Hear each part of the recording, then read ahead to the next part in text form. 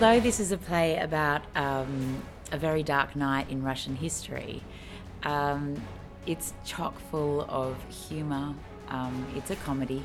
It's got some crazy characters in it that play the very inept assassins that did away with Rasputin, and it's got some of Australia's finest actors and my favourite actors in it to really punch through that comedy.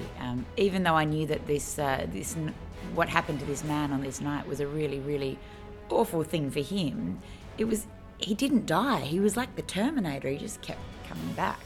But there was also the planning and the detail that went into his assassination was quite funny. I mean, they tried to do him away with pink cupcakes. That's not a spoiler either. So, so when you're starting with pink cupcakes and you're ending with the death of one of the biggest tyrants in Russian history, you know you're in for a rollicking ride. I'm so excited to work on another play of Kate Mulvany's because she's such an extraordinary writer. When I picked up this script, 2 pages in, I was just completely cacking myself. She's so wonderful at writing dialogue. After doing Good People, I just love working at this company, and I'm so excited to be here again.